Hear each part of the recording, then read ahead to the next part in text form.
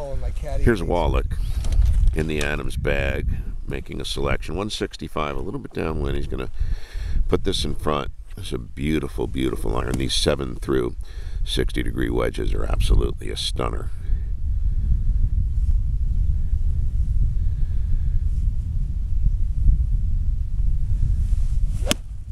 Oh, yeah. Holy cow. Now, here's something that's particularly interesting to me. Most players don't like trying other clubs, especially in the middle of a round. I can't hit these. These aren't for me. I can only shoot 150 with my own clubs.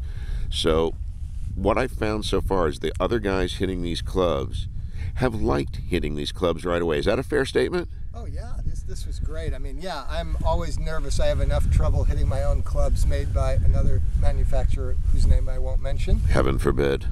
But I hit a drive about 240 down the middle, and I hit a 7-iron to, it looks like maybe 18 feet, which is about exactly how far I hit my 6 hybrid 2 on the last par 3 hole.